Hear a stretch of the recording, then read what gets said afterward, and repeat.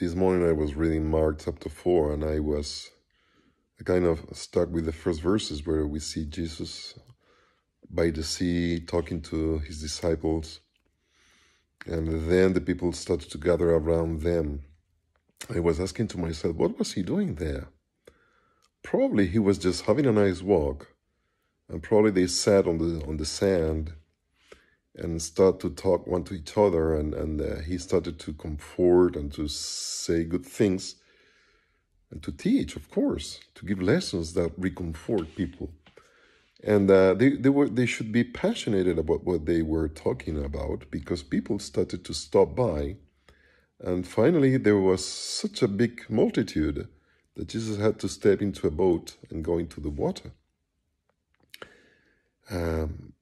That reminded me of the moments in my life when I've been walking on the woods, on the forests, or by the beach with some friends, and then you start to talk about things that you really have at your heart with your friends. And I wonder, what are your subjects of discussion with your friends? Obviously, for Jesus was to teach truth, loving truth, caring about others, and to enlighten others. Is that my conversation? Anytime that I go on the woods, on the forest, or by the beach to talk with my friends, to the point that people that is surrounding me, they stop to listen? That has happened to me several times.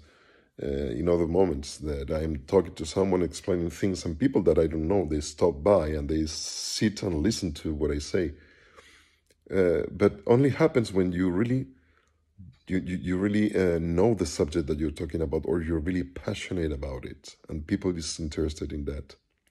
So I encourage you to think about, what are you sharing with your friends when you're walking by, when you're having a nice walk, a promenade, either by the beach or on the forest or anywhere.